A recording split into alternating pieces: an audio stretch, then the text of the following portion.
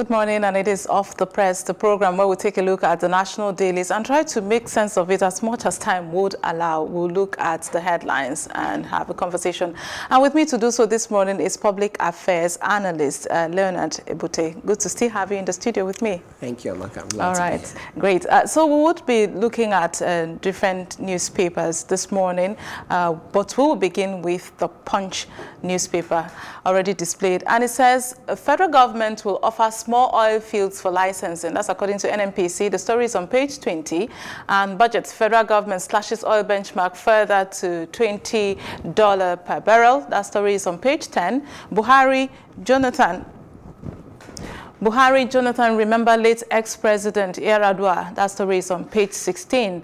And Malami knocked for calling Abacha's loot ex-dictator's assets on page 9.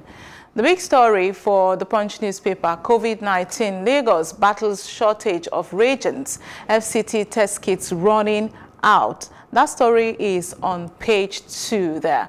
And at the top, you can see the figures for COVID-19. Nigeria now stands at 2,950 confirmed cases, 481 thankfully recovered and discharged. Unfortunately, Nigeria has recorded 98 deaths, just 2 short of 100. You can also see the global figures. We are now at 3.7 globally and 357 deaths also. Well, we'll go further down of the newspaper. You see merchants now treat chemical as if it's gold, says state government. Kano lacks adequate manpower for surveillance and contract tracing. We also have the IMF disburses $3.4 billion loan to Nigeria. Government to cut budget 2020 oil benchmark to $20 per barrel. Economy to contract by 3.4%. That story is in front. Buhari, Jonathan, and others. President Yar'Adua was transparent. That story is on page 6. Now, Lagos gets a 2.5 million naira ambulance. Ogun patient dies inside car. Unfortunately, Niger banks insist on social distance. Daura Emir's palace shot. Now, NCDC driver tests positive. Unfortunately, 60% IDP kids vulnerable to the virus. Delta patients arrested in Enugu. 70 charged with violation in Rivers. 18 Almajirai sneak into Ondo. Lagos discharges 60 patients. Yobe lawmaker refuses isolation. These are more you find on pages 4, 6, and 28 of the newspaper, the Nation newspaper, rather, which is the Punch newspaper. Now we'll go to the Nation newspaper. It says, NDDC's IMC under probe, over 40 billion naira. That story is on page 8. Cash spent in 3 months. We also have 265 stranded Nigerians to return today from UAE. That's according to the Foreign Affairs Minister, Geoffrey Onyema there. Reps make U-turn on infectious disease bill. Bill lands in Senate on page 26 of the Nation newspaper. The big story, 34 more doctors positive. Nigeria won't rule out local herbs for coronavirus treatment, says Minister. Again, the global figures stands at 3.7 and Nigeria stands at 2,558, as you can see. 87 deaths, unfortunately. About over 400 discovered. As of today, new cases, 179. Now, let me begin the conversation.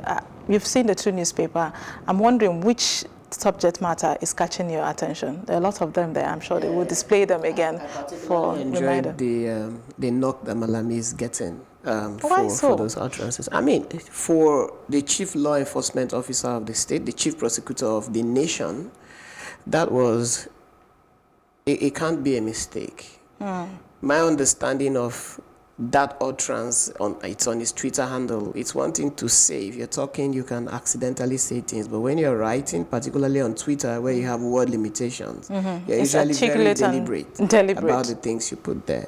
It is, for me, an attempt to obfuscate the reality of Abacha's thievery or to trivialize it. It is not an allegation that Abacha stole money anymore.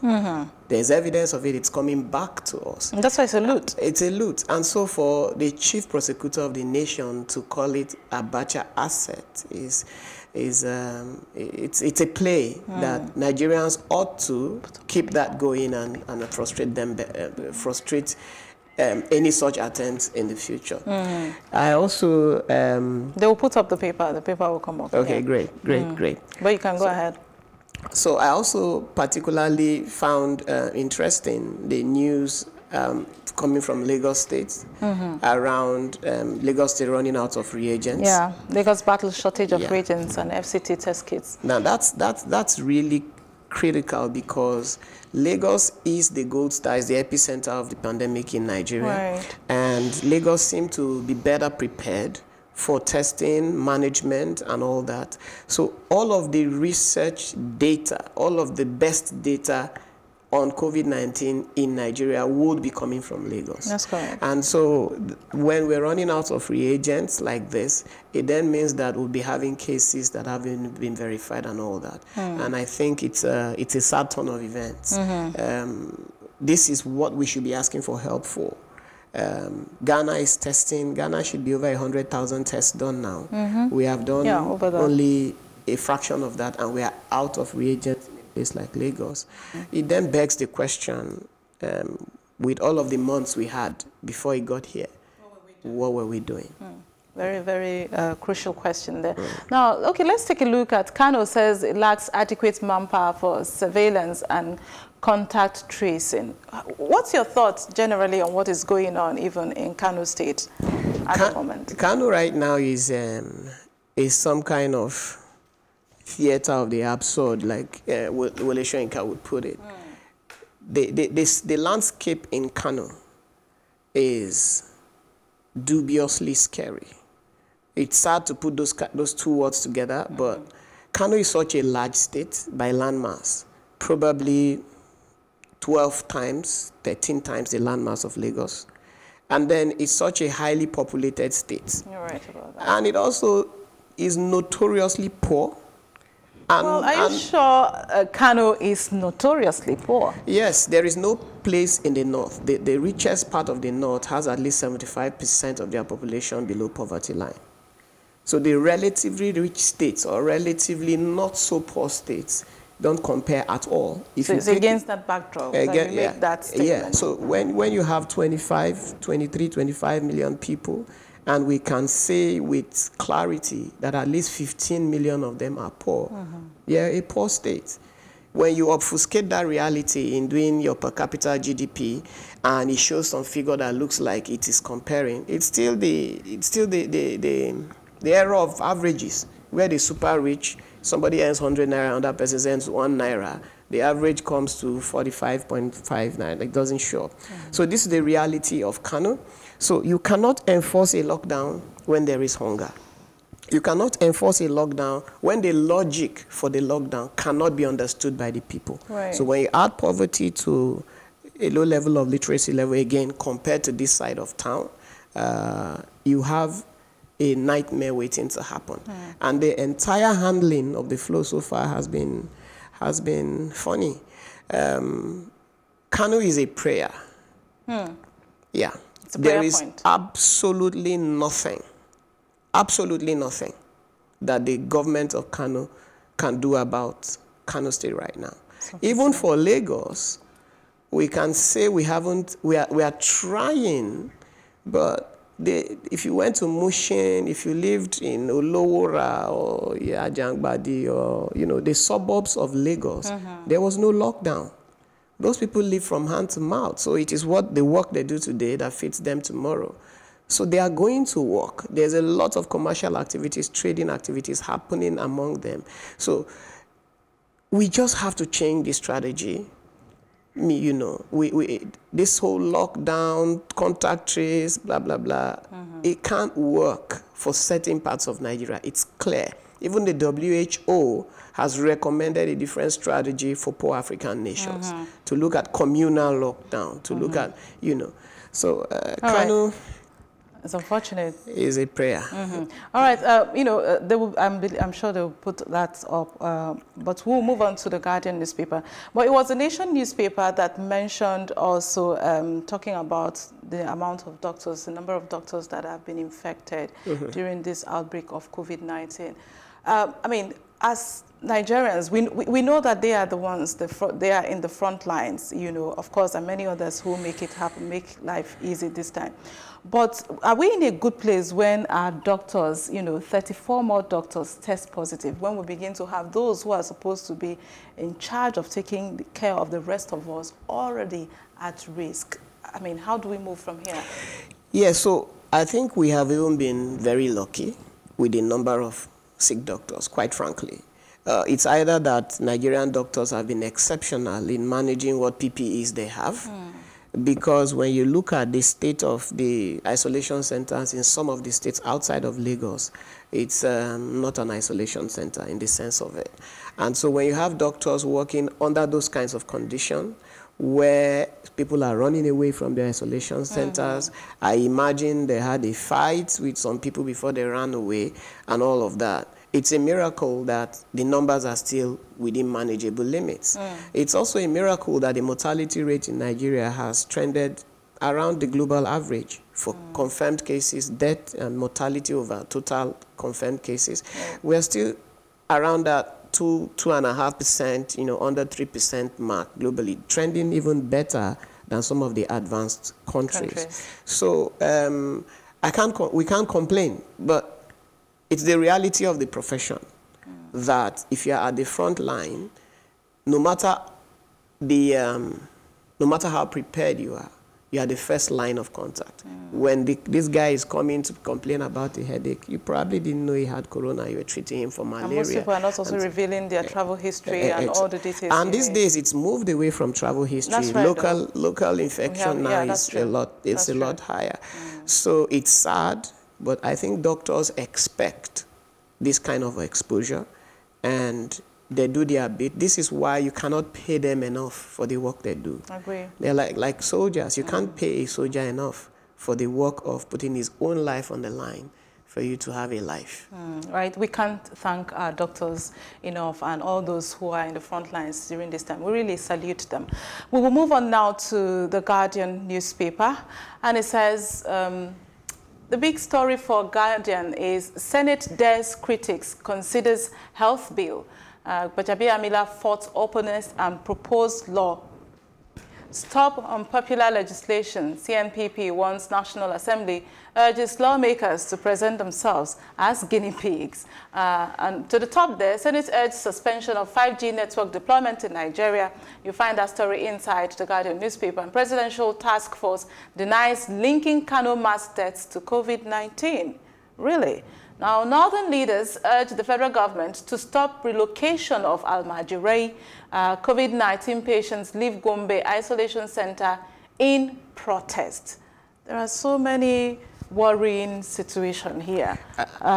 Please go ahead. And it goes to what I was saying earlier. You can't... I was watching the video from Gombe, and the lady in the isolation center was saying even to buy paracetamol, they buy themselves in the isolation center. So it begs the question, the 27 billion that has been collected from private sectors. They were not supposed to be paying for anything. Exactly. Right. These guys buy their drugs. And she said, she made a profound statement that she's yet to see anybody in that isolation center that was actually ill. And so, I mean, I saw the video. Nobody looked ill there. They had the energy to protest with vigor and rigor and everything, and they were all standing up. And so I then asked the question, why are they here? Why shouldn't, if they are this healthy, even if they've been diagnosed, maybe they should do what happens in America, in Europe, where if you're not displaying symptoms, you self-isolate in your house. That will save the government cost. It will save all of this embarrassment, because now the international community is looking at all the monies coming into Nigeria and asking the question. Private sector has 27 billion in stock that could have taken care of the few manageable people in Gombe and all that. So it's... even though they're telling us they are going to, be transparent around, at what point? This is the point. People need to see what that money is being used for. Right. It has to finish early. Then come and tell us it's finished. And then you can show us exactly what was done with the money. But if while you have the money, in Nigerian parlance, as it is hot, people that are supposed to be beneficiaries of this money are having to leave isolation centers in protest. That's a sad development, and it's really, really shameful. All right. Let's take a look at on the conversation on importation of almajiri. You know, northern leaders are asking that they stop moving this almajiris, as we'll say now in English, the plural will be almajiris, but in Hausa it will be almajiri, moving them from one state to another state. Is it the best option to leave them wherever they are and probably begin the testing there and, you know, find what to do with them, as opposed to moving them from, you know, one state to another state where they can potentially, of course, transmit the disease to others? You see, it's sad when a situation where not a few northern elites, beginning from the great Amaka Kano, started talking about this cultural change. The whole Almajiri, they are supposed to be disciples of the Islamic faith. That's the whole point of it. The Hausa meaning for Almajiri is disciple, follower, and so on. And so, but they are essentially now beggars. Islam was imported into Nigeria from Saudi Arabia. They don't have almajiris in Saudi Arabia. They don't have in Iran.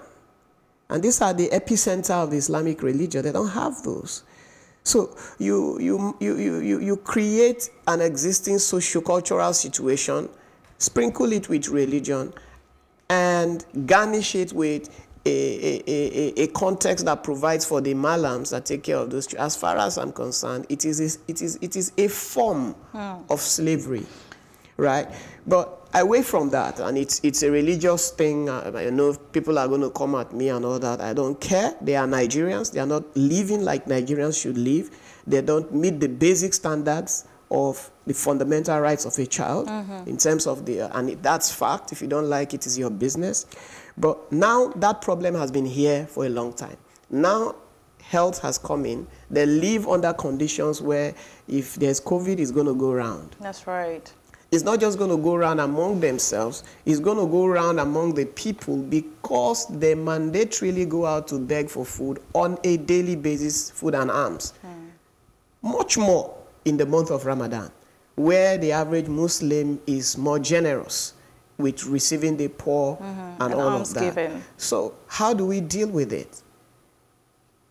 My idea is to localize them where they are, suspend the arms, the request for arms and whatever, house them in makeshift quarters, maybe schools are not functioning now, put them in school environment, the money we are supposed to use for school feeding, children are not in school, feed them for the period, do the testing on site, right? Quarantine them communally on site, and generally manage them as a group. Right. Otherwise, if you are cross-transmitting, then it's an overextension of an already bad situation. Right, it's a tough place to be in right now. Now we'll move on to Business Day, which is already displayed there. COVID-19 LCCI recommends 1-year tax break for manufacturers, suspension of 50% VAT. Fantastic idea. Right. Let's talk about it. Yeah, I mean, so today, Nigeria is tagging along with the rest of the world in terms of the focus on the health part of COVID-19. In Nigeria, the health part of COVID-19 is minimal. If the disease continues to grow at this rate and the whole of the nation is infected, in the end, it's only about 3% of the nation that will be infected. And out of that 3%, it is only 3% of that 3% that will, the mortality rate, the remaining 97% of the 3% will survive. Okay? So that's still far, far less than what mosquito does. It's nowhere close to Lassa fever. It's nowhere close to some of the other epidemics we have here. So the bigger impact of COVID-19 is economic. And the driver of that, when the economy begins to recover after COVID-19 is gone, what will drive that recovery is no more government, because this government is already over-leveraged. The world is not going to, Nigeria is not going to find money to borrow from anywhere in the world, except it's a social intervention fund. Reason is money for businesses will be allocated all the way from Europe is looking for money to borrow. America is looking for money to borrow. Even the Chinese are struggling. I have Chinese partners that say we want to focus on our country. All our investment decisions are businesses within our country, at least for a while. And it makes common sense. It makes common sense. Their economy is in recovery as well. So where is Nigeria going to get money from? Superimpose that on falling oil prices, there's a bit of recovery now. Now we're calling 20 naira per barrel a recovery. The country is already in recession. It's going to be in a recession for at least 6 months. We are going to go into a depression. There's no stopping it. Because the essentials for rejigging the economy and getting it alive is oil, which constitutes a bigger part of government revenue, is the fact that businesses are dying in droves, not just locally, but internationally. So international trade is going to go down. Our exports outside of oil are seasonal. It's just agricultural products. Sure. And harvesting is still, you know, two quarters away. When you put all that together, the only way that Nigeria can get out of this is by creating jobs. So right now, in economic sense, we are in what economists call a stagflation, in a recession. What that means is that unemployment is going up, inflation is rising, and productivity is going down, negative GDP. So what we activate that is what those guys are saying. You have to give businesses incentive to hire. What does that mean? Why are we going to pay tax in a year where we are not doing business? Anything, right. So take away the tax. In fact, they should be advocating for a zero VAT as well for this year. That's the least the government can do, so that we can recruit, we can activate our businesses, we can trade, our products will be cheaper, we can export to neighboring African nations and even to Europe, and that will help you jumpstart the economy because you are broke. You can do it. Wow, that's a creative way to put it, because you're broke. Yeah, I mean, you look inward and then grow ourselves again to begin all over. I want to say thank you so very much, Public Affairs Analyst Leonard Ebute, for being with me through the first segment and, of course, the newspaper review. And this is where we call it a wrap here on Plus TV Africa. We do this Monday to Friday. The time is 8:30 a.m. Always keep it a date here on Plus TV Africa. I am Amaka Okoye, saying please stay safe out there until it's over.